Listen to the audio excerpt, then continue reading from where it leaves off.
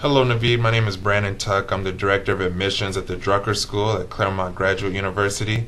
You have an excellent question on whether or not you should take the GMAT exam now or wait until you apply to business school. And I know a lot of students have this question, and I've heard it before.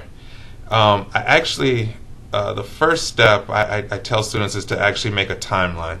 When do you actually want to enroll in business school? So that's something that you need to decide, and that timeline is going to be important, and it helps keep you on track.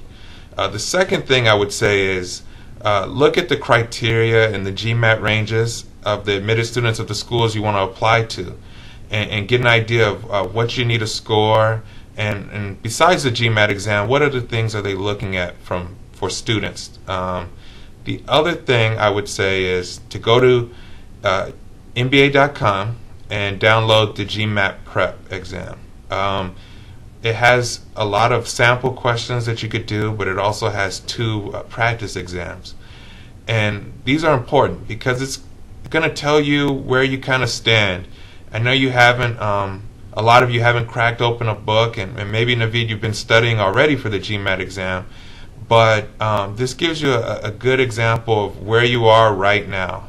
And when I tell people to take it, I tell them to turn off the cell phone, lock themselves in a room, have no disturbances, so you can get the test as similar to an actual testing center. Now, it won't be the same, but you want to have a similar environment.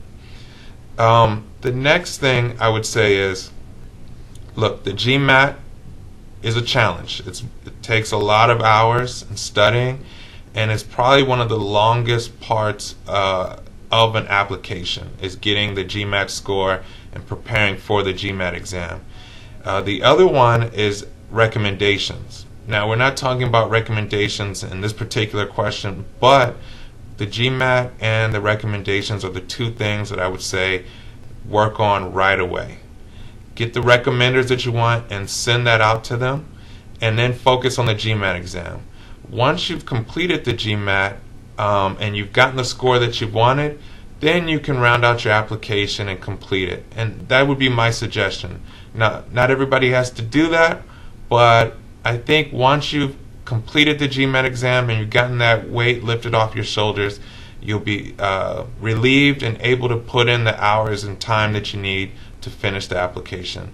Naveed and everyone else that was watching, I hope this helps and answers your question on whether or not you should take the GMAT exam now or finish your business application. My name is Brandon Tuck. I'm at the Drucker School, and thank you.